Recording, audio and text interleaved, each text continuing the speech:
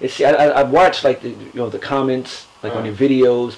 Like you really are like amassing like a nice following. And they're respecting the bars, they're respecting the skills, and so like where do you, I guess, what do you think is next in that regard? Because like you now you're catching people's attention right now. Yeah. You just dropped you just dropped a video. Yeah. Okay. As far as project wise.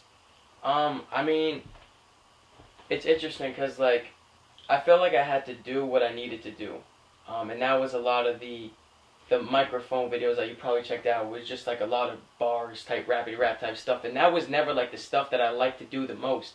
But when I was younger, I was doing a lot of stuff that like talked about my upbringing and stuff like that, and a lot of people didn't want to hear somebody so young talk about life. You know what I mean? They were just like, what is that? What does that kid know?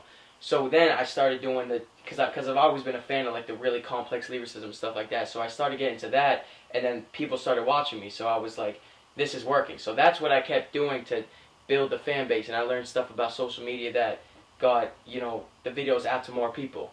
Now it's like I feel like I'm in a place where I can really show who I am as an artist, because I still feel like people don't know who Token is, and that's nothing against them because that's what I put out. And my biggest videos and stuff isn't like my deepest stuff that I have out, but what I'm working on now is like a real project that really shows you what I can do as an artist. And I'm like, I don't have any release dates for it. I'm not even dropping anything with that, but like I'm creating every day, like every day, working with like a lot of people, and I'm just excited. Yo, it's Token. You're watching Happy Hip Hop. Be happy.